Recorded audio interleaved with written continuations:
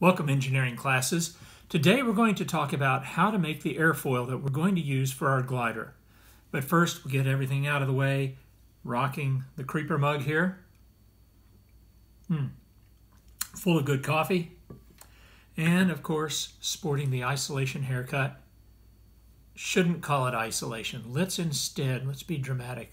We have taken a vow of solitude until the pestilence is clear from the land. I like that. It sounds much more heroic.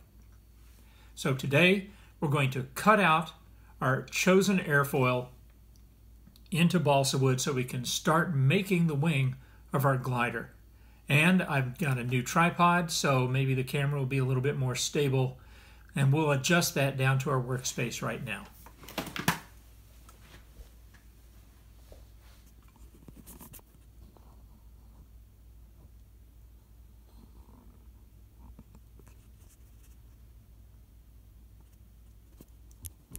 Here we are. Now, as sent in by you all students, these were three of the finalists for the airfoils that we wanted to look at. First, the 2312 in the NACA 4-digit series. The old standby, Cessna still uses it today.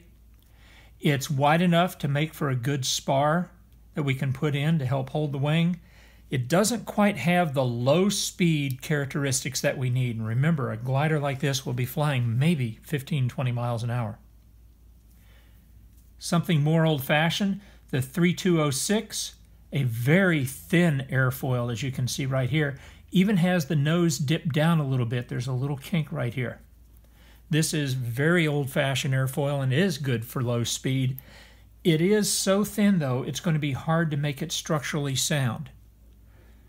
Now, thicker still, and with an even more bend, remember the first digit is the percent bend. This has a 4% bend at the 40% mark, and it's 12% thick. And as you can see, by moving that aft, we get a very thick airfoil. This would be used maybe for a cargo airplane or a bomber, something like that. This is going to be low speed and high lift. Unfortunately, there's going to be a lot of drag because it's a thick wing. Good for general aviation purposes, not so good for our glider. So what I thought is we would take pieces from each of these gliders. We'll take the 4% bend here from this first one, and we'll take the 30% max camber point from this second one. And I like the idea of a thin wing. We just will make it a little bit larger so that we can fit a spar through this. And that is going to be our 4310. It has a very good flat base for wind deflection. It's got a nice smooth top for airflow. It's thin enough that the air will slip around it without too much drag. And it's thick enough that we'll be able to put a spar about maybe at this 18% and then back here at around 60%, 55% in this area. And this will hold the wing to the fuselage or the body of the glider. So how do we get this onto our balsa wood? We make a template. This is a full size. As you can see, it corresponds to it very nicely right here. And then we use one of my favorite things, the safety pin.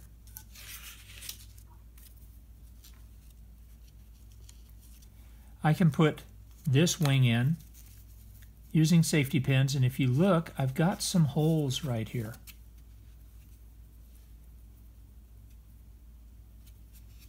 These holes will help hold the template in place, and I will use a second safety pin to punch holes along the outline. Just get a few going here. Pardon the shadow. These holes will transfer nicely into the balsa wood.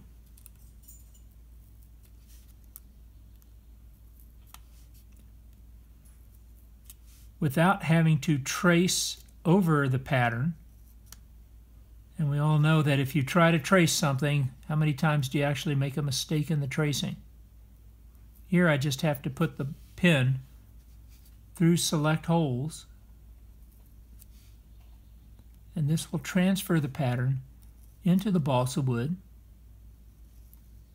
very nicely. And you see how that pin is not letting this thing drift at all.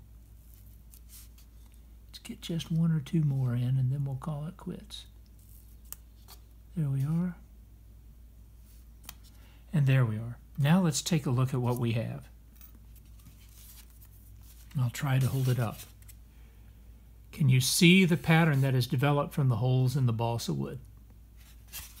We can use a sharp pencil and trace over those holes to make the pattern. And this is also making that first carving in the balsa wood so that our knife will follow that little divot that we're making right here. Can you see that?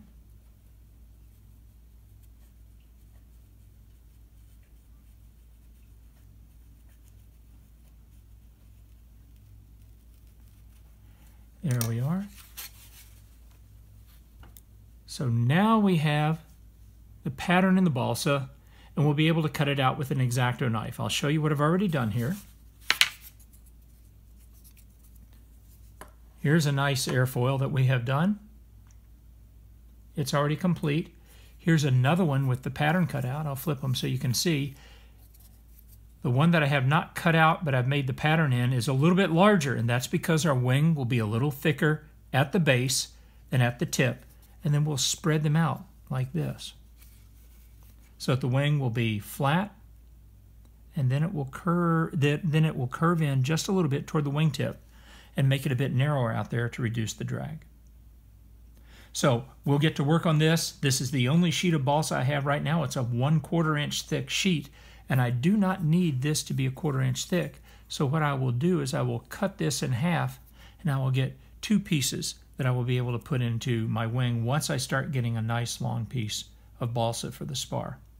All right, so it's well underway, your glider, and I think this thing is really going to work well. All right, thanks for watching, everybody.